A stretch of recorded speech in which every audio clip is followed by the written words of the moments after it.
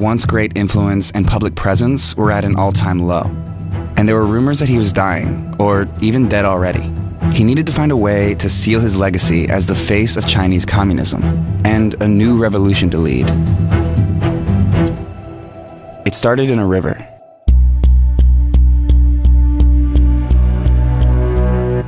The Great Leap Forward was a disaster. It was Mao's 1958 plan to quickly industrialize China by working its massive peasant population China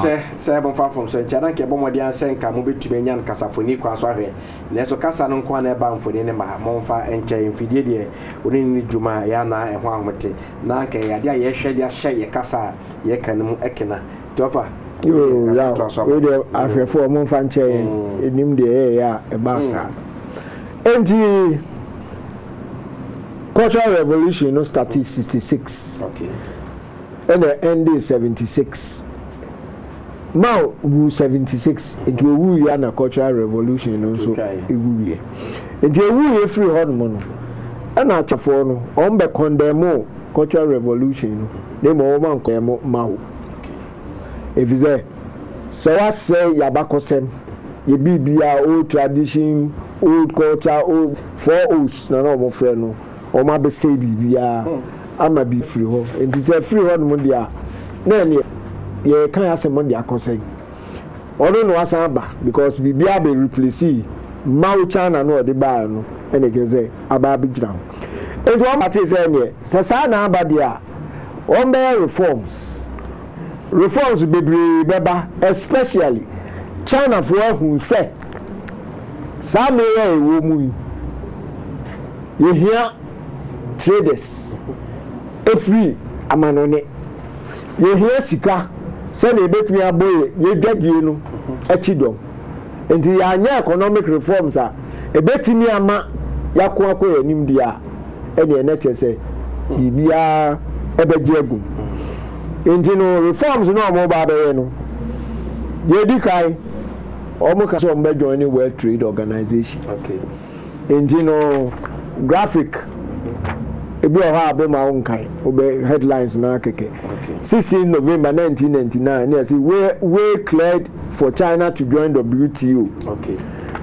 And the same Accra 13 November 2001 Taiwan joins China in WTO. Okay. And Ghanaian Times, Bush lost China for joining WTO. Okay. The enchishani na ne say yaba ya de hu baba be shim. If you say ya hu say dwadie yan kwa yan ntimi ni ya hu dwa. This say yeko ya ni obi mu nsu kohia.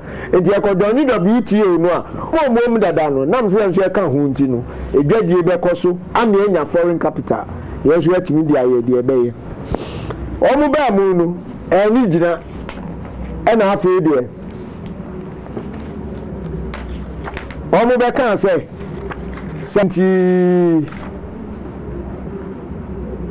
79 hodum na trilateral commission for omu so be kan say ese China and Russia omu sa ba ebe kan obia ho. At least woman share bibi kwa ya be kire wo international economy ni sani si ru enti trilateral for AU's when person kan bibi kakra wo ha east west relations. Okay. From the book Trilateralism. Okay. You can free page 32. Or say the corporate one world economy must also include the Soviet Union, Eastern Europe and China. Trilateralists want to see these regions they call dropout return to the school of Western capitalism, at least for training in how to conduct international relations, if not domestic affairs as well. U.S. recognition of the People's Republic of China in 1979, 30 years after its establishment, removed a roadblock to trilateral relations with China, as does normalization of relations between Japan and China and Japan's friendship treaty with Russia. Recent business deals offer a glimpse of the enormous economic bonanza global corporations see in China's drive to modernize. China is not perceived as particularly threatening to have the West so long as it remains on unfriendly terms with the USSR. It is assumed that China will be a regional power, not a world power, at least through the 1980s. The 1978 report, an overview of East-West relations, states the present degree of Sino-Soviet degree of Sino-Soviet hostility tends to benefit the West, and the West should help to ensure that the present situation continues to be worthwhile for China. In particular, it is clearly in the interest of the West to grant China favorable conditions in economic relations. Nanka West nimde ba. Oma kopɛ da senche bi. E di ahye wo. Lenti sa akwanya no mede ma o na enfom so no maye. Ayo beba ho. Ayo beba ho. Kuma ka say at least in the 80s no. Yes. Or maybe am say na be regional power. Yes. And not a world power. Yeah. China for aba kan WTO, that was December 2001. Okay. Ya kenkai the client you almost put so a o ma bemu. China ebe kan G20 ho. Me ba o kan na we na mpeso di G20 China flag ni. Yeah, na that's so. O ma be kan ho Canada for. Na ni say France wo. O mo kan say Trilateral Commission book kuya aka bibi say IMF to give emerging economies louder voice. Yes. One more economy no effort is China for the any countries be a can South Africa o nu nyina no. Ya do mo ba be kan abrofo no. Na say akoya hu ni nsa kokura. Ana oni mpanifo ni didie. Enti no ya do mo ba be kan ho na yamamu di brevi na mo ye mpanyimfo no ye na ebe dream policy no na mo ma hwe ama ya implement enti omo kan sa enti China fo abeka G20 ho omo beka ho no asamo a kede me ati asie ni kan I say the group of 20 will become the forum for global economic management, giving rising powers such as China more clout and roll out tougher rules on bank capital by the end of 2012, a draft communique said on Friday. Ensuring and sustaining economic recovery topped the agenda at a two-day Pittsburgh summit of the world's richest nations, emerging powers such as China, India, and Brazil. The G20, which account for 90% of the world's output, vowed to keep emergency economic support in place until a recovery was secured, according to the draft communique. And you know, you define Bibiama and Woman and Omoye. When a President Obama called Britain visits Sabrina Gordon Brown and the Prime Minister of Great Britain.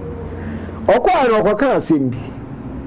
Na mpeso otie ansa na maka de nti America say obi o question no ya ba ho Okay. enu nie obeka we abesia na afi wakan ha so abesia. Okay. Also Obama makes Paper near date. The Ghanaian Times, Friday, May 27th, 2011.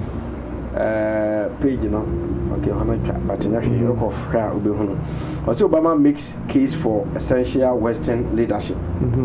American and British leadership of the world remains essential to the cause of human dignity.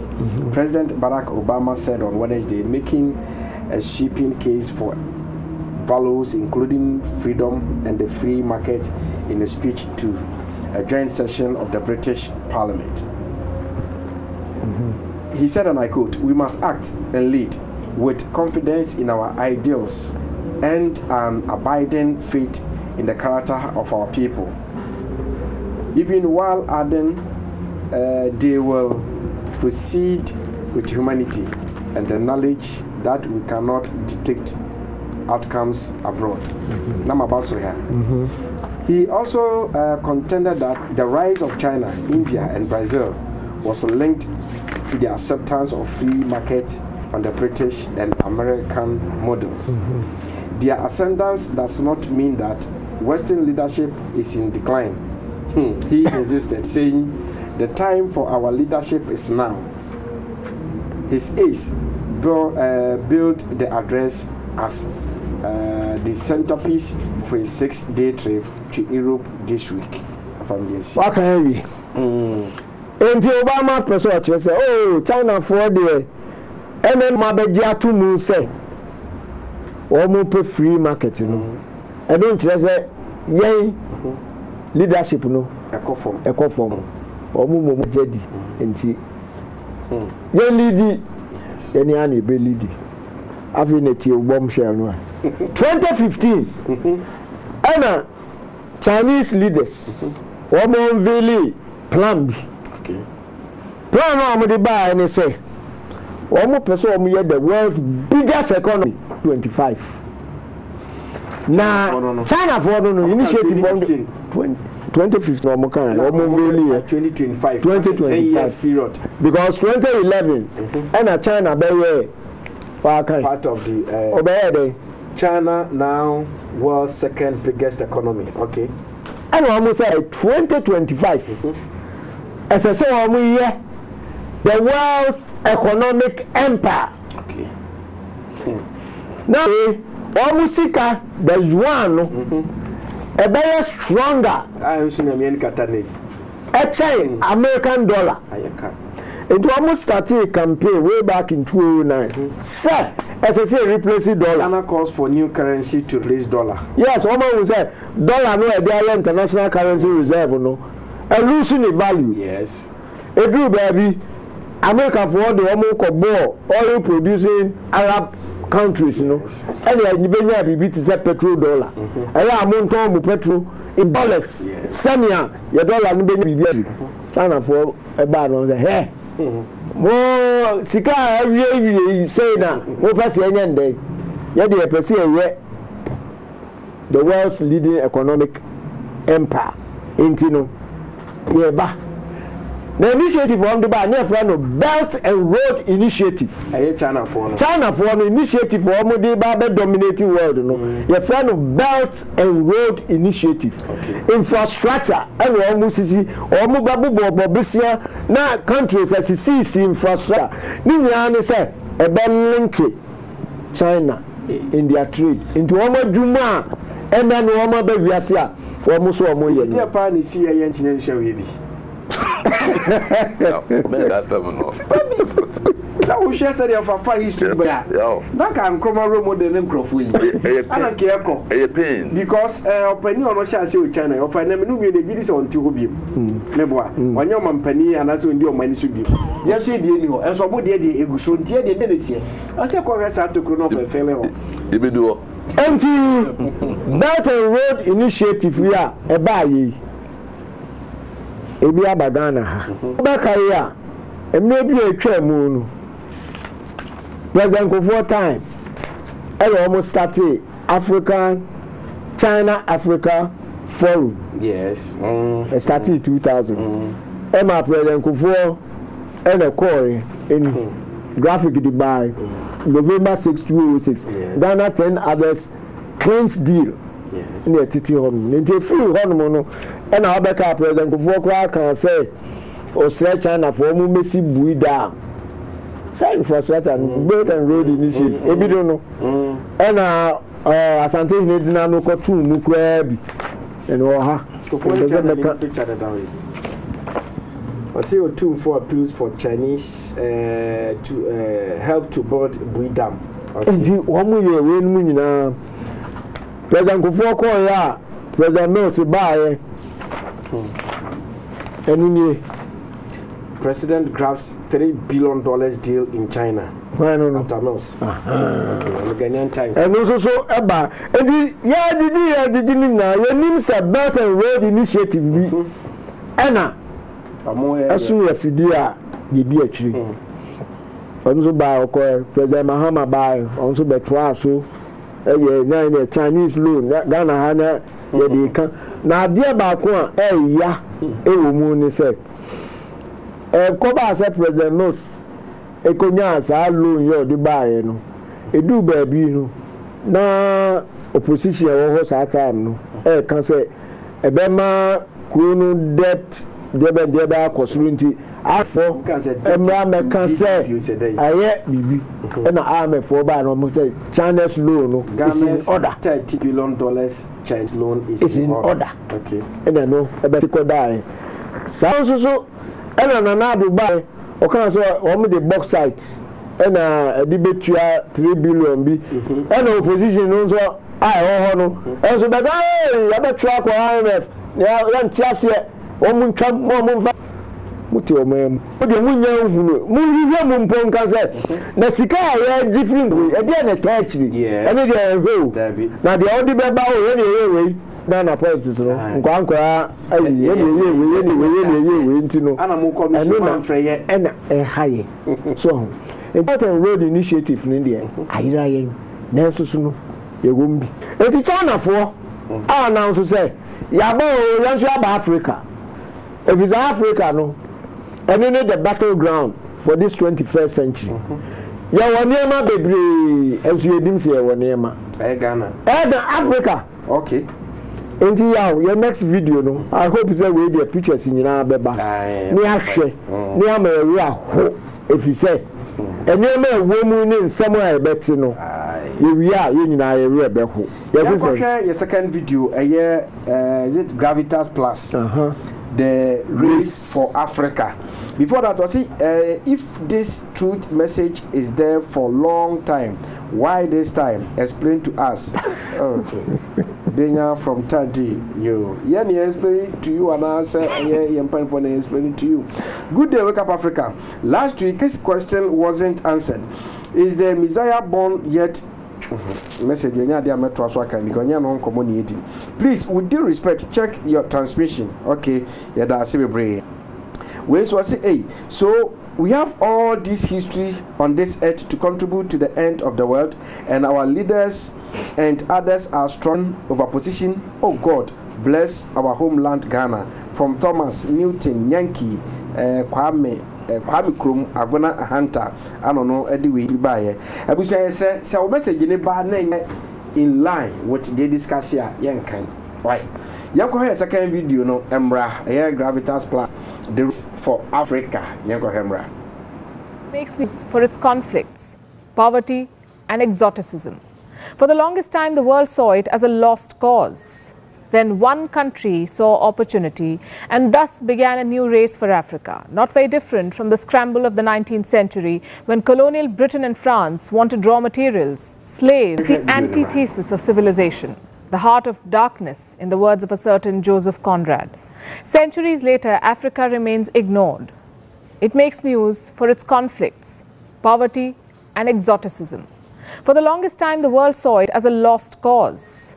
Then one country saw opportunity and thus began a new race for Africa, not very different from the scramble of the 19th century when colonial Britain and France wanted raw materials, slaves and geopolitical influence. Now in the 21st century, global powers are in more or less the same race. China, the United States, India, the European Union, Japan, Israel, Canada, all of these countries are in the race for Africa. And one country is emerging as the clear winner. Hello and welcome to Gravitas Plus. I'm Palki Sharma Upadhyay, and this is Africa, a continent of 54 sovereign states, 17% of the world's population, 9.6% of the global oil output, 90% of the world's platinum supply, 90% of the world's supply, half of the world's gold supply, 2/3 of the world's manganese, 35% of the world's uranium, 75% of the world's coltan, and 54 votes in the United Nations General Assembly. This is what makes Africa so attractive and makes the continent a battleground for global powers. There are numerous fronts: investment in infrastructure, military power, diplomacy, soft power, trade, geopolitics. Every country has its own interest in Africa. In 2016, Israel began its scramble for the continent. Benjamin Netanyahu became the first Israeli Prime Minister to visit Africa in 50 years. What did he want? Votes in favor of Israel and against Palestine in the United Nations resolutions. Africa and Israel share similar histories, he said. Israel went on to sponsor solar, water and agricultural technology